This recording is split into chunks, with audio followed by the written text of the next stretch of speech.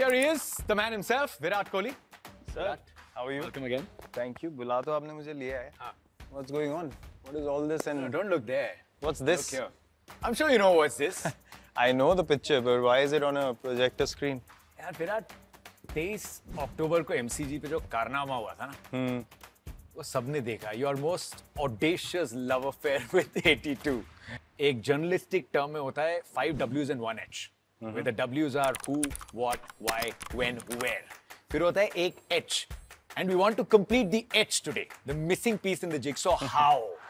And वो जवाब सिर्फ you can give, and it's never happened before. This, I will just let this breathe for a moment. Oh, this is the first time I'm seeing this clip actually. Really? Yeah, because Star के पास ही है ना rights, तो I've seen other celebrations, but this particular footage I've never seen before. ये emotions की लहर नहीं है विराट, ये सुनामी है. Right? Is this in many ways batting का आपके इस खूबसूरत career का in many ways the pinnacle? I mean, yeah, you can say that. If you look at all these moments, just the emotion. I've played with Rohit for a long period of time, and I have not seen him express so much in many moments. So I think it was, मतलब naturally हुआ सबके लिए, you know, because जो मैंने पहले भी बोला है, halfway stage of the game, I felt like I was spiraling down even further. In terms of my confidence and what I wanted to do, it was completely the opposite thing. तो वहाँ से situation बिल्कुल पलट जाना, उसके बाद ऐसा match firstly to go down to the wire, and then just for us to be able to cross the line in that fashion in front of so many people. एक माहौल था, एक environment था, उसके बाद मेरा भी जो celebration था, it just happened very naturally. The energy in the stadium was something that, you know, was magical. The only other time I probably felt it was in Wankhede in the finals of the World Cup. So yeah, it was amazing. It's a magical night. What we will do is, मतलब, sit down, relax, as we decode one of the greatest T20 games, not one. अब तक के लिए, हम सब के लिए, this is the greatest T20 match.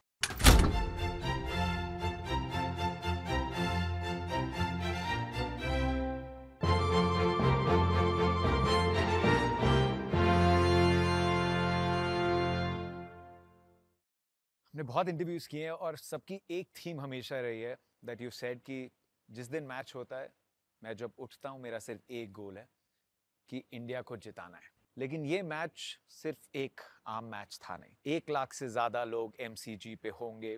This wasn't just another game. जितने भी प्रेप हो, वो रात ना थोड़ी सी बेचैनी रहती है.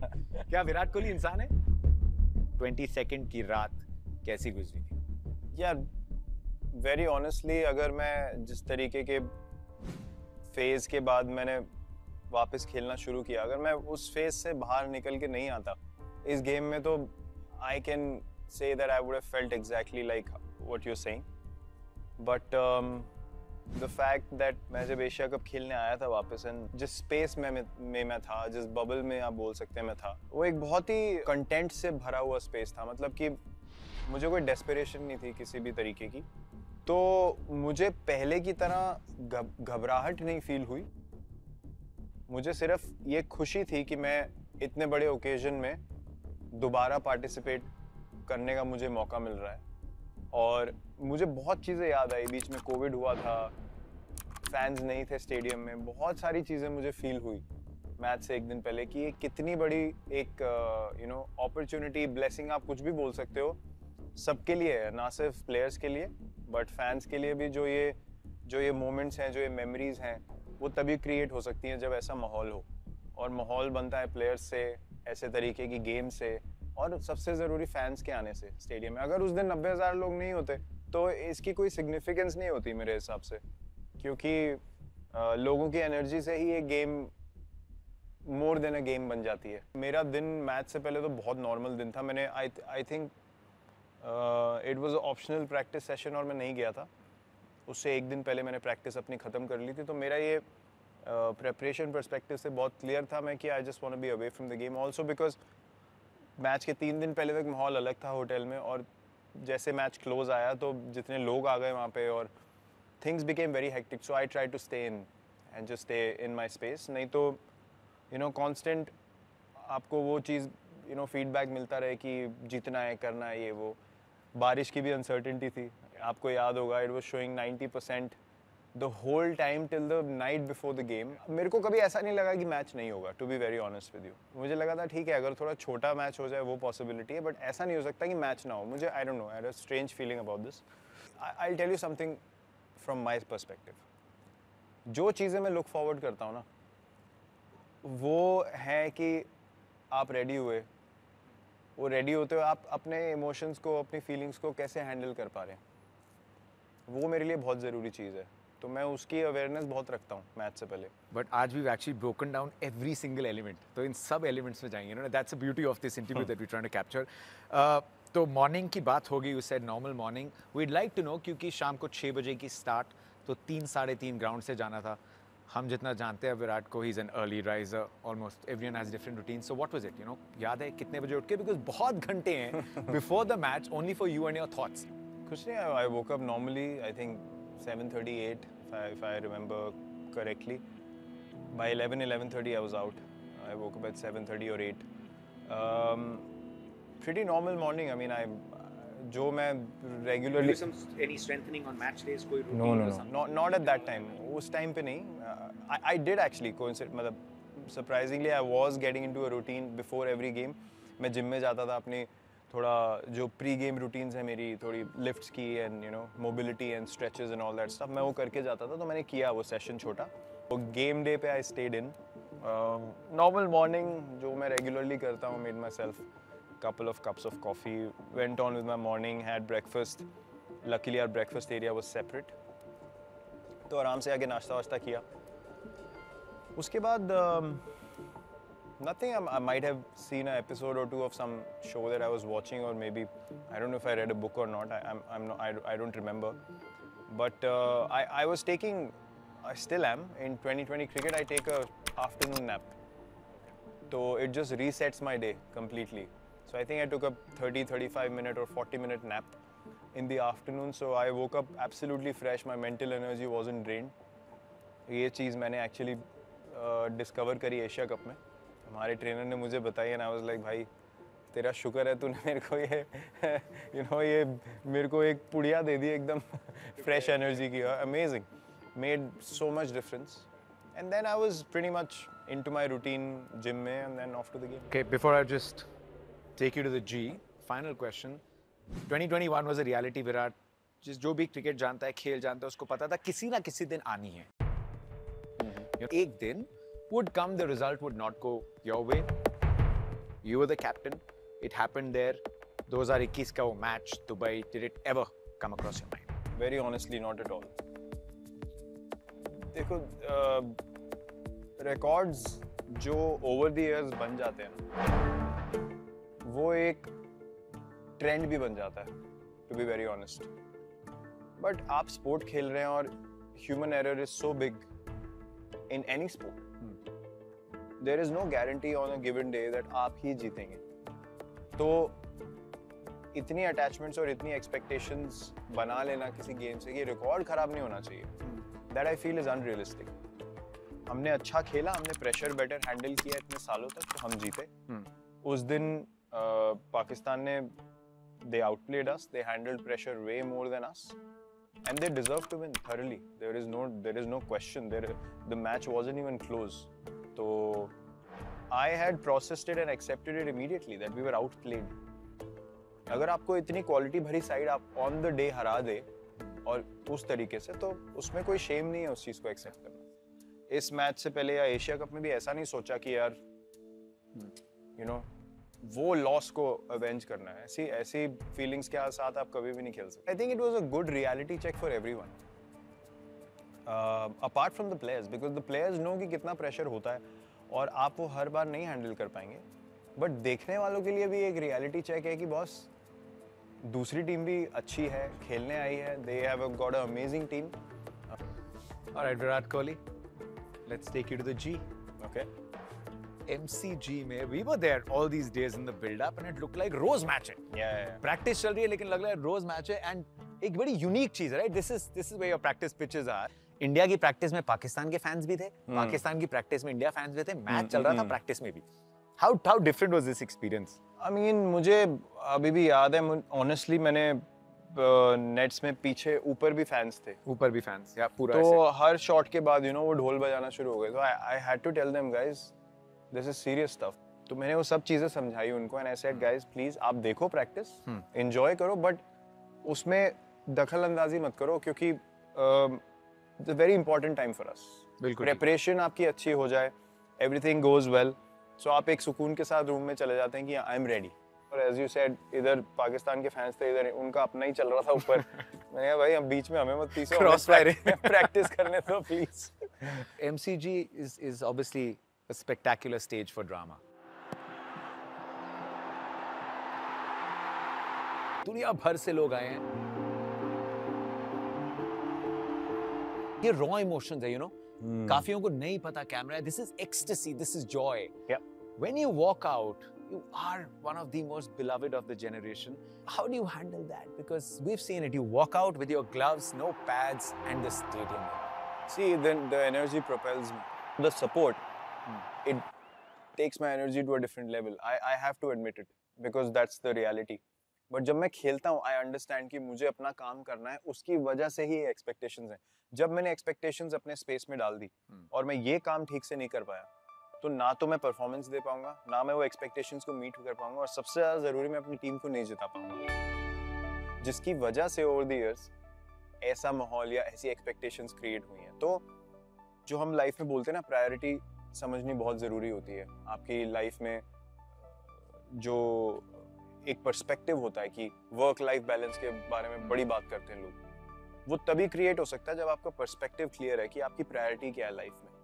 वो एक आइडिया नहीं हो सकता है, तो मेरे दिमाग में वो आइडिया नहीं है कि हाँ मुझे गेम पे फोकस रखना है. वो मेरे लिए एक प्रायोरिटी है, मेरे लिए एक रियलिटी है कि जब मैं खेल रहा हूँ तो मुझे एब्सोल्यूट प्रोफेशनलिज्म के साथ जो ग्राउंड पे काम है मुझे पहले वो करना है.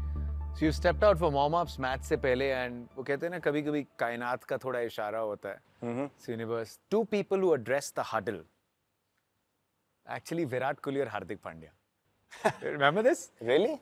Well, it was. I mean, I remember Rahul bhai told me to say a few words because उन्होंने बोला you've been part of these big games a lot and you've also performed in these games. So, what is the mindset? What do you think we should look forward to? So I was giving the guys a bit of a insight into my experience over the years. For me, it was very easy to talk about these things because मैं उन चीज़ों को जी चुका हूँ. I've been in those moments, so they are in my system. It's not something that I have to prepare or think about because I've lived those moments. One thing I remember saying is that what matters is how we look forward to this game. Do you want to be the guy who wants to win this game for your team? And if all of us can get into that mindset, then we will have 3-4 guys who will put up their hand on the day. So I just said, don't look at someone else to do the job for you. Have the will to stand up and say, I'm going to finish the game and I want to be the guy that wins the game for the team, all by myself. And if all 11 can think like that, something special can happen. And one more thing that I said, there's a pressure situation. If you feel like you're going to crack, there are equal or more chances the opposition might crack as well. So it's who holds their nerves the best in those moments till the first guy cracks. And that's what this game is all about. It's holding your own till the point that comes where one guy cracks. Tipping point. And the other team wins. And that's my experience from over the years in these games. Okay, after this, before we head into the game, एक बहुत important moment. It's the culmination of emotions before the real reset button. सब बाहर आते हैं, you come in for that moment. यहाँ पे there are going to be the anthems.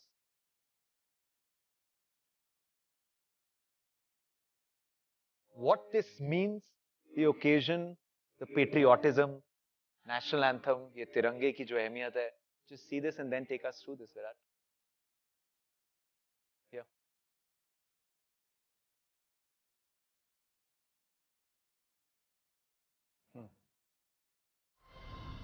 It's amazing. Of all the games that I've been part of in World Cups, or big stages with India, Pakistan, this is one thing that I can never forget. Singing the national anthem in front of so many people and people singing with you. And I'll tell you why, because for me, that is the one thing that all your supporters and you as a team and all your management and everyone involved on the day in that game do together. All the other stuff, while it's batting, bowling, fielding, it's all happening separately. This is one moment where everyone's energy is just streamlined into one thing. And the power of that is very, very special. It's something to feel. It's not something that you can quite put into words, but that's why we get goosebumps. It's the energy that makes us feel like that. बहुत कम मिलते हैं ऐसे मौके जहाँ पे आपको ऐसी energy feel हो एक मोमेंट में. तो मुझे नेशनल एंथम का जो टाइम होता है वो मैंने हर मैच का मुझे क्लियरली याद है. And that still makes me feel, you know, those same goosebumps all over again. Lovely. Okay. Shall we? Fans are ready, teams are ready, anthems are done. It's playtime. Chalo. India won the toss and they've elected to field against Pakistan.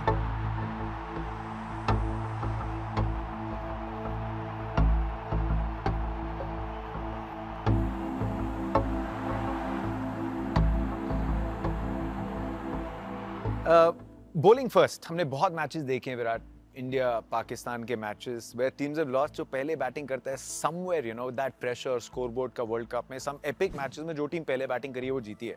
यहाँ पे just if you can tell me the thought process पहले bowling करने का. I think bowling करने का यही एक factor रहता है कि जो एटमॉस्फेयर है उसको सोक इन करने में आपको थोड़ा टाइम लगता है. तो आप 20 ओवर की क्रिकेट में ज़्यादा पीछे ना रह जाएं as a batting unit.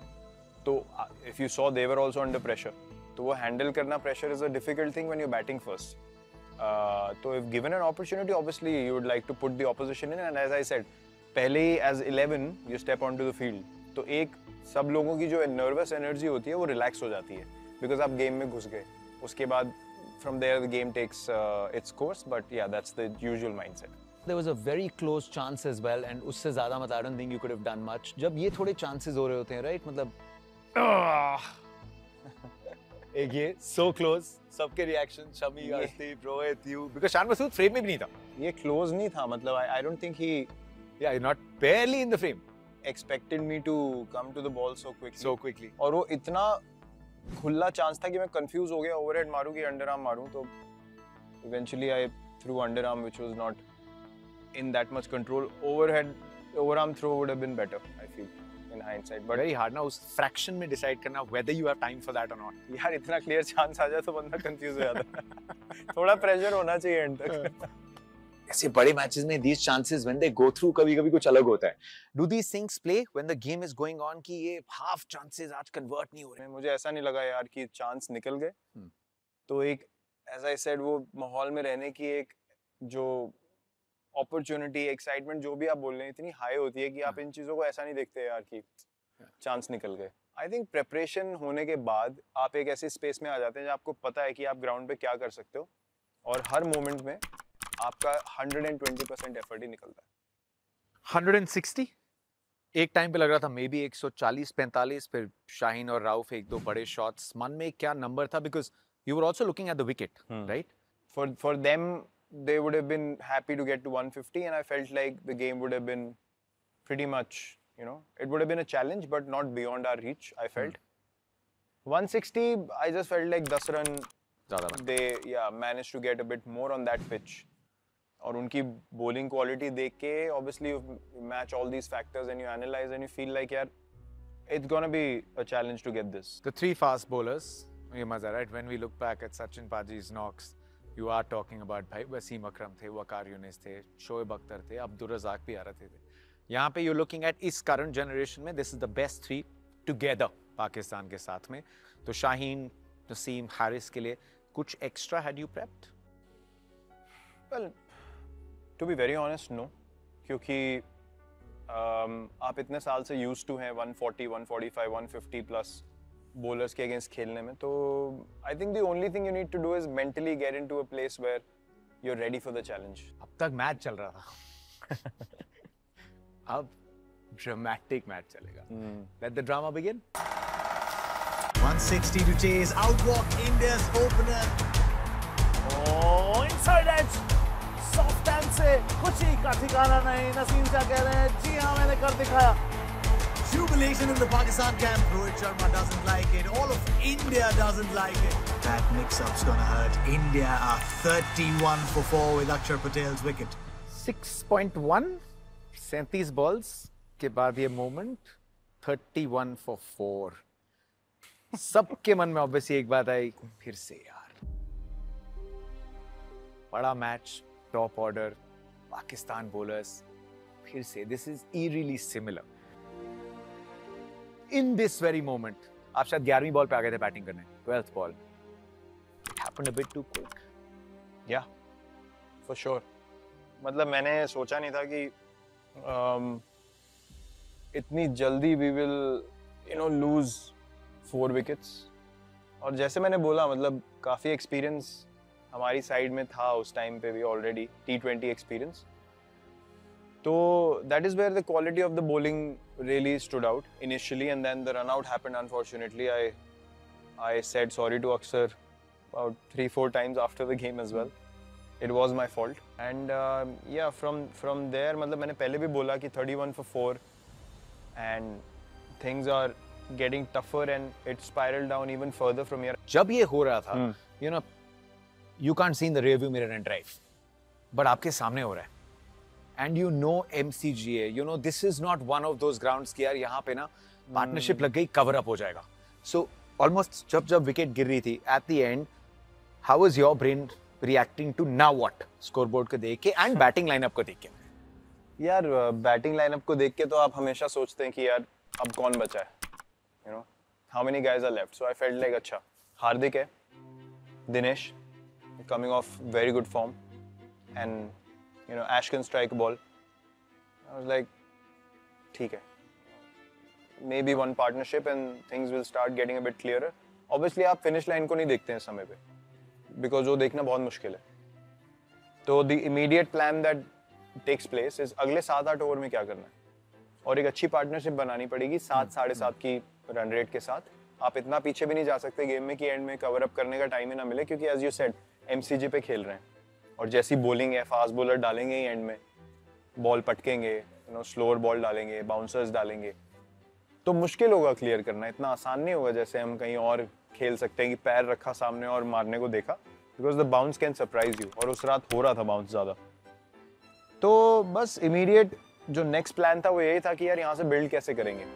You know, we ride the emotions, लेकिन जब आप कॉम्बॉक्स में you have to say जो ऑपोजिशन बेटर कर रही है, लेकिन एक थोड़ा होता है ना, जैसे बोलते हैं कि दिल थोड़ा बैठ सा रहता है। So हमारा स्टिंट खत्म हो रहा था, and I think मैं, इरफान और रवि भाई थे, and रवि भाई was going to rush. So like, how do you still have to? We are the eternal optimists.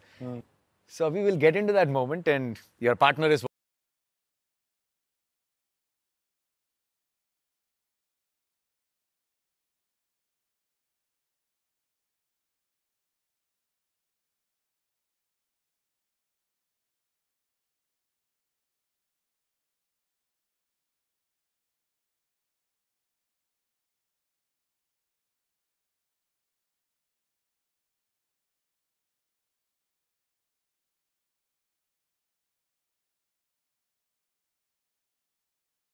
Words I think मैंने उसको बोले थे, let's build a partnership. I said yeah, let's do it. तो मतलब एक optimism था कि यार मैच को लंबा लेके जाने की जरूरत है यहाँ से। ऑब्वियसली आप finish line as I said अभी नहीं देख सकते, लेकिन एक ही कॉन्वर्सेशन रेगुलरली हो रही थी कि हार्दिक was only mentioning one thing कि we'll keep rotating strike and keep looking for the odd boundary in between, and then I told him they will panic at some stage. Now it is upon our skill and responsibility, और जो भी आप बोल लो, कि वो stage तक कैसे पहुंचना है जहां पे they panic and we are still in there. On the next chapter of the Diwali Miracle, मैं हमेशा इन चीज़ों को देखता हूँ वेरी कीनली कि कब ऐसा मोमेंट आता है जहाँ लोग आर्ग्यू करने लगते हैं फील्ड में, जहाँ 2 रन हो गए तो फ्रस्ट्रेशन दिखती है बॉलर में, कीपर में, कैप्टन में, and that is the time I usually try to capitalize. ये बहुत इंपॉर्टेंट बाउंड्री मिली है। वाह Virat! This is the moment जब हमें प्रेस करना था और 2 चौके आ गए 2 बॉल में, so we are on the right track. अभी थोड़ा शिफ्ट हो रहा है। इंडिया के इस पॉइंट पे जीतने के chances were 3.1%. I Wanted to hit those 2 sixes. Come on, Cheeks. Come on, Cheeks. You have to hit 2 sixes here.